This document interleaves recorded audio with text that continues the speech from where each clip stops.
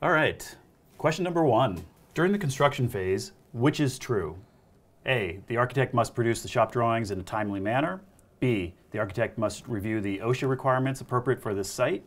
C, the contractor must respond to the RFIs in a timely manner. D, the contractor is responsible for means and methods.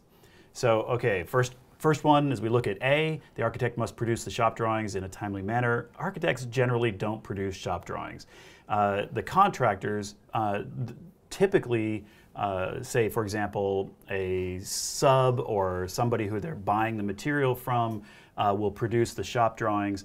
And shop drawings are that kind of middle zone, right? There's the construction documents that the architect has put together.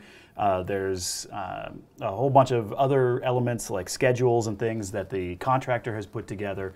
But there's still always going to be a little bit of a place in between where the drawings didn't fully figure out and the contractor doesn't fully know the right answer.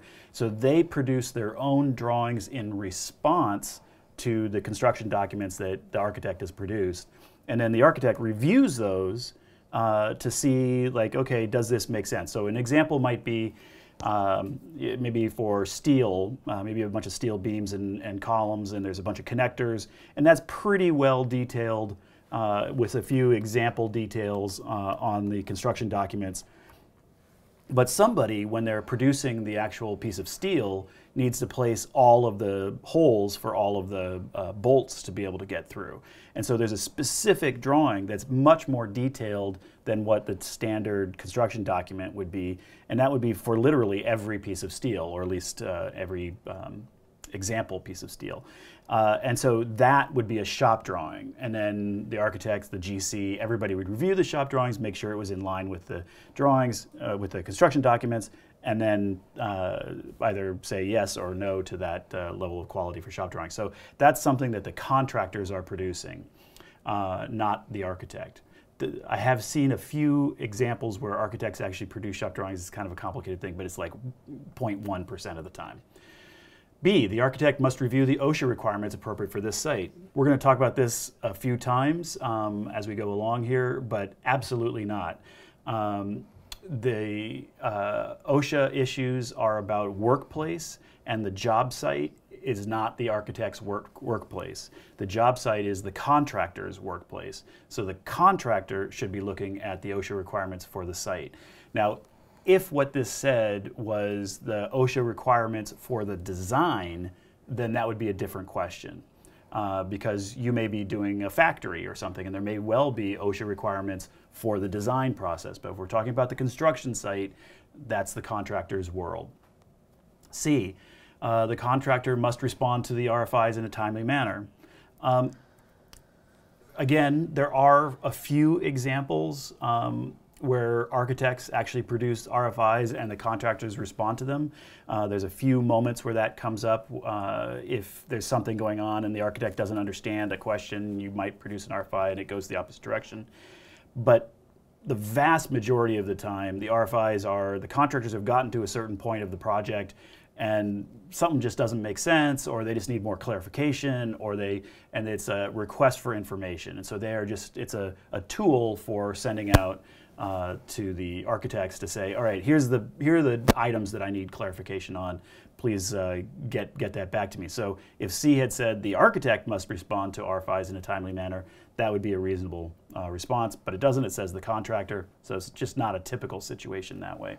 Which leaves us with D. The contractor is responsible for the means and methods. So this is such a sort of simple statement, but it's sort of loaded with all kinds of intense meaning. And some version of this will show up on the exam somewhere for you, like probably on this exam, but it could show up in one of the other exams. There's a clean line, what's intended to be a clean line. It's actually not so clean, but we'll get into that as we go along. But the idea is there's a clean line between the liabilities of the designer, of the architect, and the liabilities of the builder, the contractor. And that clean line is that the design thinking, the decision making, the design intent is all the architect's liability. The site the actual process of building something, the schedule, where the truck's going to park when the concrete trucks show up, all of that stuff is the contractors. That's the physical building, the making of that, and all of the decision making around the physical building. The decision making around the design, again, is the architect. So architects are design intent, contractors are the actual physical making of these things. And when we talk about the physical making and the sort of all the decisions that go into that process, that's referred to as the means and methods of building. So you'll often hear this term, the means and methods of building. The reason it can be a little complicated is because, when you start saying, well, the architects aren't involved with the means and methods of building, you're like, but wait, well, then why did I just do 15 details about how the concrete formwork is going to get put? It's because that's in the framework of the decision-making process for the design. Once you actually get to the point where there's a contractor, a GC, and they're in control of the site, the architect is no longer in control of the means and methods. It has switched over to the contractor. The contractor is responsible for all of that, schedule, safety, all of those things. So that's why that OSHA one on B really falls into the means and methods for the contractor.